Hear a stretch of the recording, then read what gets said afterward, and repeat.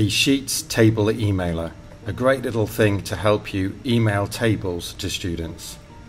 The code is by skrish2017 and I'm Easel Webb doing the video. So I have this little problem that I want to email to the students these little tables with the challenges they've done. I've obviously hidden the identity of the student, but it's a problem and it takes me 5 or 6 steps to get it done, when I know with a little bit of scripting I could just click a button and click a menu item and I would immediately be able to do it. So to do this, a script was created for me, and I just want to talk you through it and show you exactly how it works so that maybe you can actually do a similar script for something you need. It's been divided into a few areas. The first area is the menu, and that provides the menu that goes at the top. The second area gets the information from the spreadsheet. The third area creates the HTML table headings. The fourth area is a little loop that actually creates the table itself, and the final area actually emails it to you. So let's have a little look in detail as to how that works.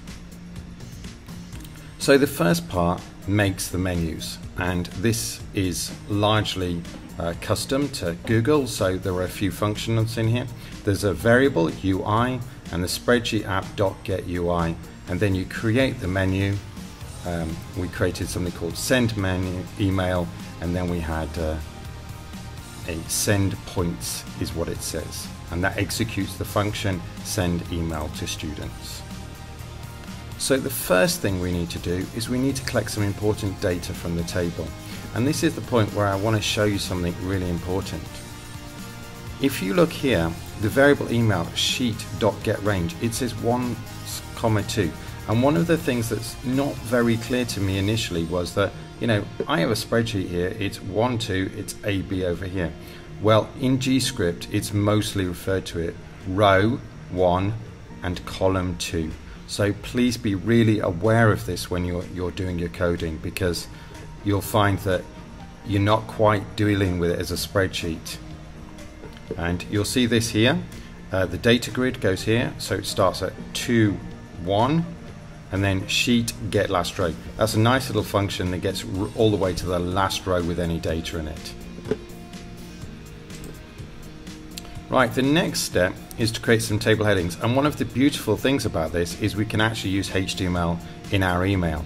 So you can see all of the HTML here for making tables. So here's the tag for table, the tag for table row, and then TD is for columns, so we've got challenge points, challenge name, and that creates the headings that we need.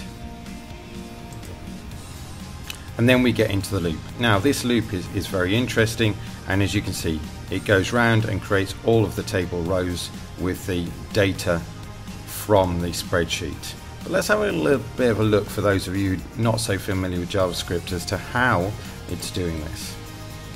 So here is the key line, and this is the part that sets up the loop variable. Very originally we've called it I, but of course you can call it what you like.